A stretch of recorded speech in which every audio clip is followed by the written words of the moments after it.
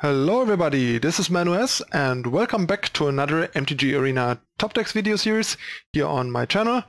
Today I want to talk about a post Ravnica Allegiance update to Mono Blue, which also has graduated from a contender to a top deck. I would say since Alexander Hayne at the moment is holding rank 1 Mythic with a version that is very similar to the one that I'll be talking about in a moment. And yeah, the deck really seems to be doing very well in best of 3 especially for now, but also probably in best of 1. So it's definitely a very good deck, and it's time to update it with the Ravnica Allegiance cards and talk a bit about the list and also the subtle differences between mine and Alex's list. Okay, so here is the deck list. Let's go over the list. We have 10 1-drops. That's one of the small differences to Alex's list. He has 11. I'm not that big of a fan of too many of these 1-mana 1/1s because they don't do that much. I can see why he wants them. They give you a bit more nut draw potential, but if you don't draw an obsession, they're really not that great. I don't feel like you absolutely want a 1-drop turn 1 every time unless you have something that makes them matter. So I decided to go down to 2. Mist-Cloaked Herald, I'll talk about what I replaced them with in a moment. So yeah, the big update here is obviously Pteramander, which gives the deck both more 1-drops that carry Curious Obsession and are hard to block, but also virtually later gives you more Tempest Djinn sized creatures to actually win the game, and win the game with like a standalone threat. So that is a really big deal. The deck is not super good at reducing the adapt cost, but it's usually somewhere between like 3 and 5, and in the late game it can actually become really cheap. So yeah, this is probably the greatest addition from the new set. It might seem subtle, but it actually ups the consistency and power level of the deck quite a bit, because before you only have like this chip shot damage and for Tempest Djinn, and now you have a more consistent early game with the chip shot damage and obsession game, but you also have a better Tempest Djinn game because you suddenly have 8 virtual Tempest Djinns, which is a very big deal. So basically the Warkite Marauders have gone, are gone for 2 more 1-drops, basically 2 Pteramander and 2 Heralds became Pteramanders compared to the last version. Also nice because Train Whirler is still a prominent card and kind of an issue with a lot of 1 toughness creatures, so having 10 instead of 11 or 12 is kind of good. Another reason why I'm not the biggest fan of the 3rd Herald. And also it lowers the curve a bit and frees up room for a couple of other 2-cost cards that do other things that I'll talk about in a moment. Then we have still 4 Obsession.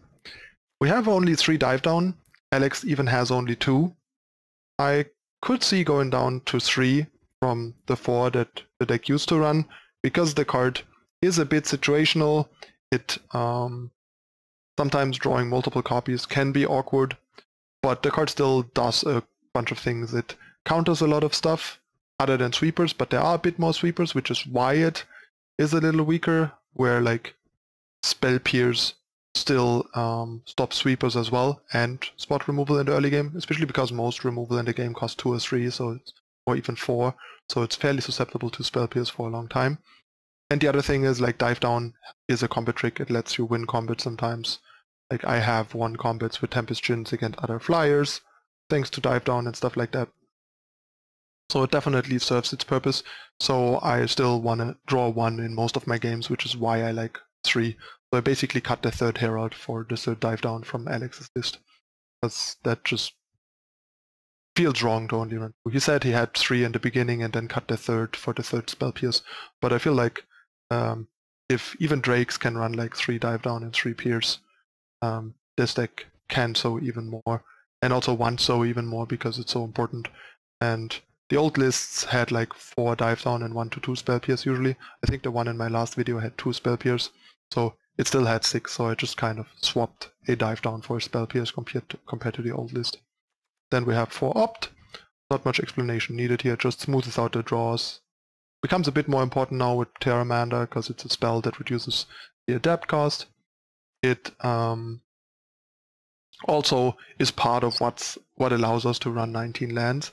Like red and white decks usually run 20 with a similar curve, but they don't have opt to smooth out their draws, so it's reasonable that sorry about that, that mono blue can afford to run 19 lands with opt, since 4 cantrips, especially like selective cantrips like that, kind of allow you to run, cut 1 land usually.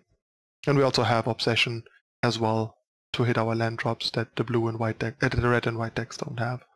So I was a bit skeptical of the 19 land at first, but so far it has been fine. To be fair, I don't think you can go wrong with 20 lands. It will make your deck a bit more consistent, and also it will make you flood out a little bit more, but you have the card draw and stuff.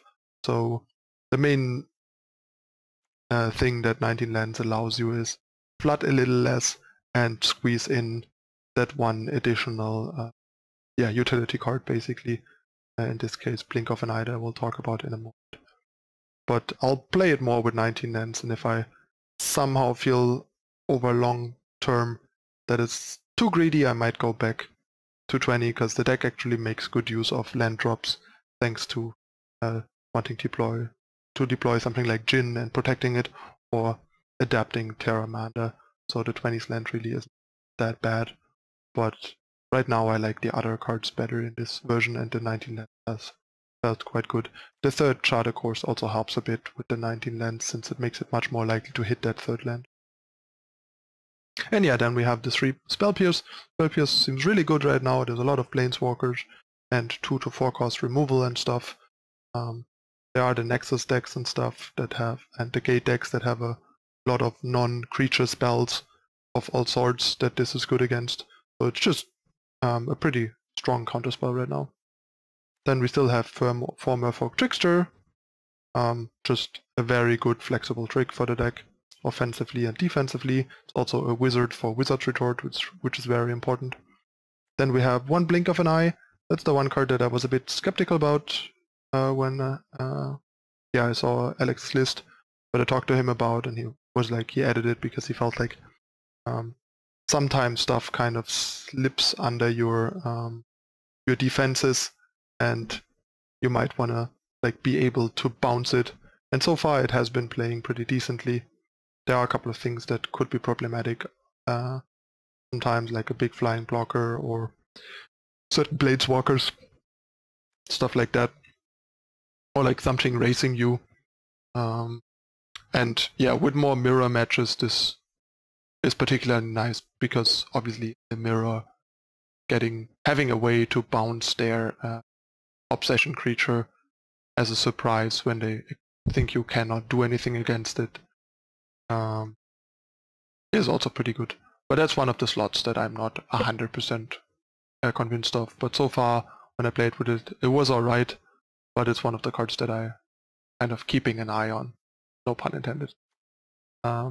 Yeah, one other thing that more 1-drops and less 2-drops allows is more Charter Course, because the more 2-drops you have, the less additional 2-cost cards you want, because it makes your deck more clunky. Also, having a 1-drop means you can Charter Course on 2, so having more turn 1 1-drops means you can more reliably draw 2 cards on turn 2, when you kind of don't need to have your shields up yet. And it also helps with the 19 lands and stuff like that, and it also helps with drawing a bunch of 1-drops but no obsession, because it gives you card advantage still and makes sure you have enough impact. So yeah, I like the card. The reason why there is no 4 is the card is still kind of clunky and tempo inefficient, so you might not always have time to play it, especially play a second copy. So drawing multiple copies can be lackluster. 3 is nice, drawing 1 usually works out well, but the second can be problematic. And then there's 1 Essence Capture. Essence Capture is basically better enough than Essence Scatter, together with a couple of prominent annoying flyers like Traces, Lyra, or the Drakes and stuff like that, and giving you kind of an attack boost, making up for Herald being a 1/1 and not a 2/1 like Warkite Marauder and stuff, makes this an appealing option. It's also one of the cards that is not 100% set in stone, and I could see being a bit more of a flex slot. So the two most flexible slots, I think, in this version right now are probably the Blink of an Eye and the Capture. But yeah, having a bit more ways to stop creature-based problematic cards, also like Hostage Taker or Chupacabra and stuff like that, are potential nice targets for this. Or simply stopping a Wildgrowth Walker on the play, or even getting their Jade Light Ranger turn. Can do good things and up your clock, but I would recommend not playing too many of these. They are a bit situational and clunky, and if you don't have a creature out, they're also underwhelming. But one it's kind of the typical card to have one. It's kind of like your 5th Retort that hits creatures, and you have like 3 more counter spells for spells. So you have like 7 counters for spells and 5 for creatures, and then a bunch for like targeted stuff. And yeah, then we have the 4 Tempest Djinn and 4 Retort. Just like before, counterspell is good, and this is counterspell a lot of the time in this deck.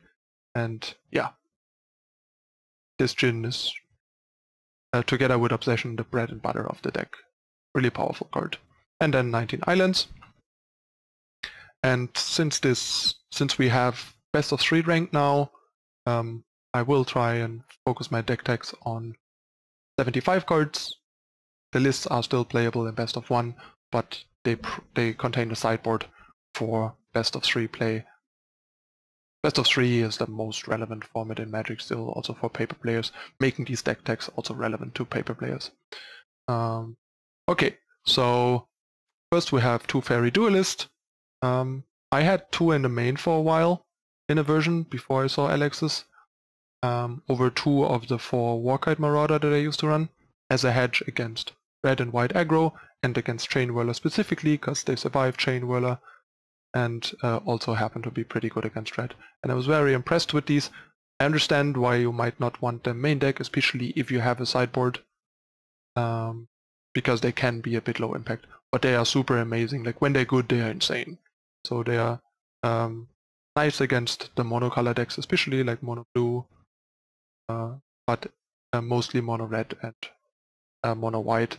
They're like a brutal 2-for-1 usually, and then even stall some of their 1/1s. The card is surprisingly powerful, is all I can say.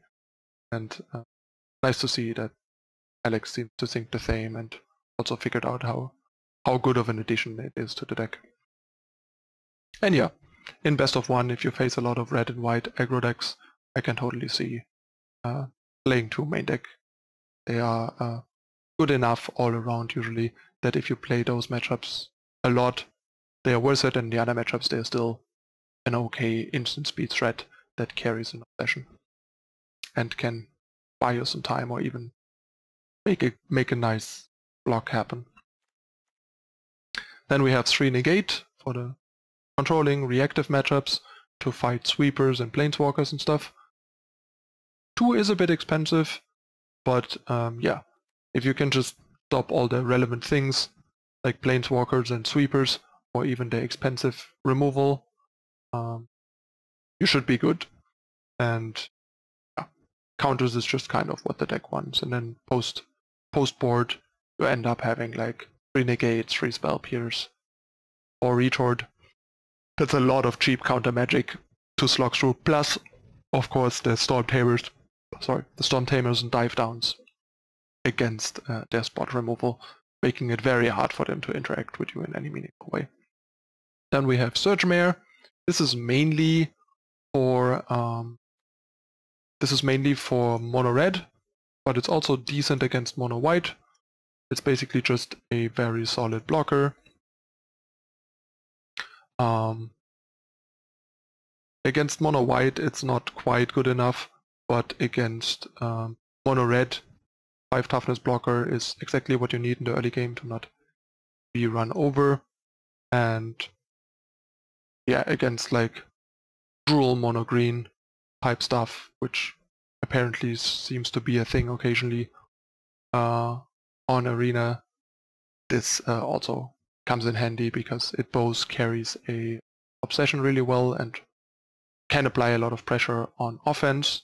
Granted, you have the mana that you don't need, and until then it's actually a pretty good blocker too for the early creatures, including something like Spellbreaker and stuff. So yeah, just a bit more flexible of a card than Diamond Mare would be. Sure, Diamond Mare might be better against red, but it's not even necessarily better against red because it's a 1/3, so it dies to all their burn spells. So it usually just kind of trades 1 for 1. All this needs to eat 2 burn spells or eat a burn spell and gain you like 2 or 3 life from blocking,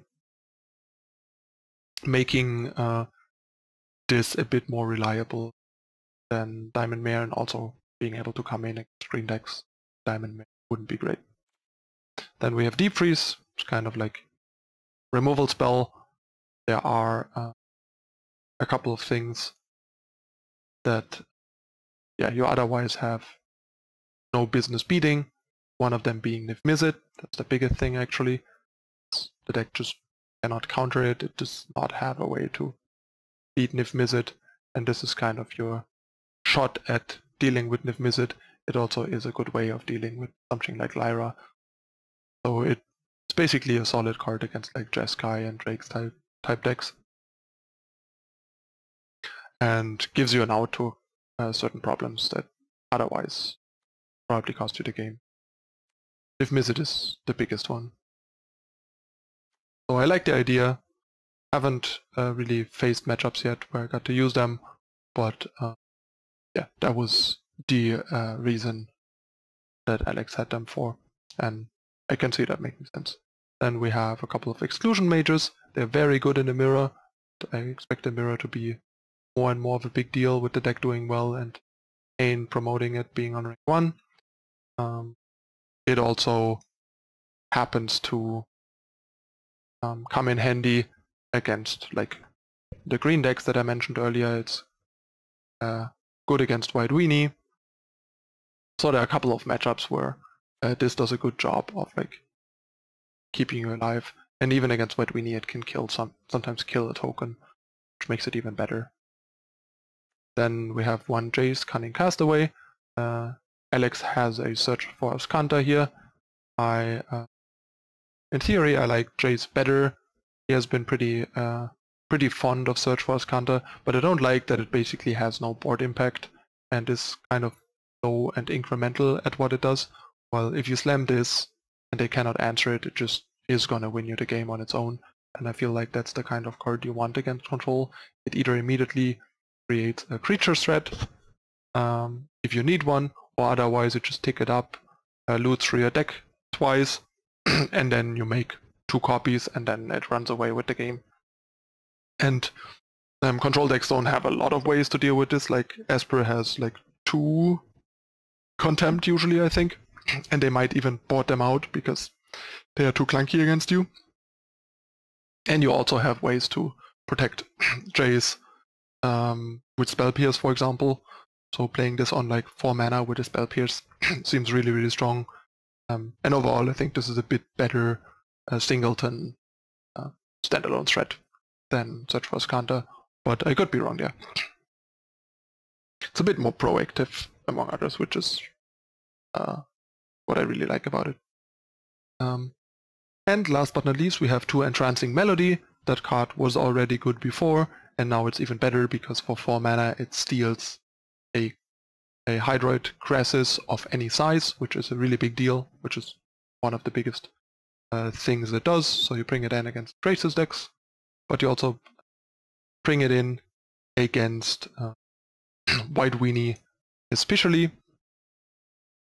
So it's like basically for Sultai, White Weenie. You can also bring it in against like green decks, and it's also still fine against mono red. Depends on how many creatures they play, but it's not that great there. But anything that basically fights their stuff and slows them down is worth it. And in the mirror, this is obviously a killer card as well. So it's very good against the monocolor decks and Graces. Okay, this is the deck list. 75 cards. very close to what is currently holding rank 1 Mythic. And as usual, gonna hop into some games. I decided now with best of 3 ranked and lists having sideboards that I will try and do 3 best of 3 matches as videos. Let me know in the comments what you think about that, if you would like to see more, if you rather would see a couple of game 1s in best of 1 and stuff like that, to figure out what people prefer. But I felt like 3 best of 3s is good. It's not too long, and also it is kind of what I used to do for like MTG card market, for deck techs and stuff. I usually played 8-man queues or like 3 matches of leagues once leagues got introduced, because playing like a whole league on video is probably a bit too long and more people won't watch the whole league. But yeah, let me know what you think. And as usual, before we hop into some games, please subscribe to the channel down below if you haven't yet, and consider whitelisting YouTube on your adblock to help support the free content. I'll be back in a moment with game number 1.